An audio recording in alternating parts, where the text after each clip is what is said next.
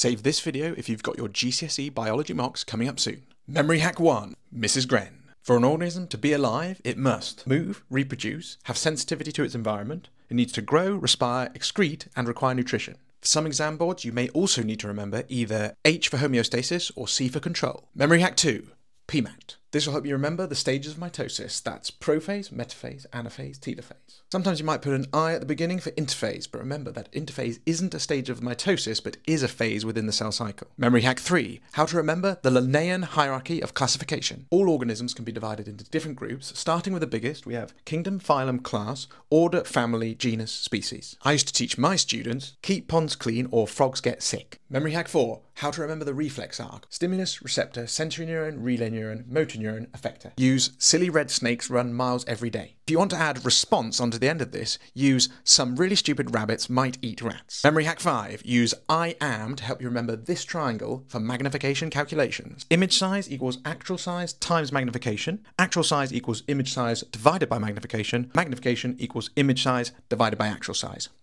Comment below with any mnemonics or memory hacks you're going to use for your mocks.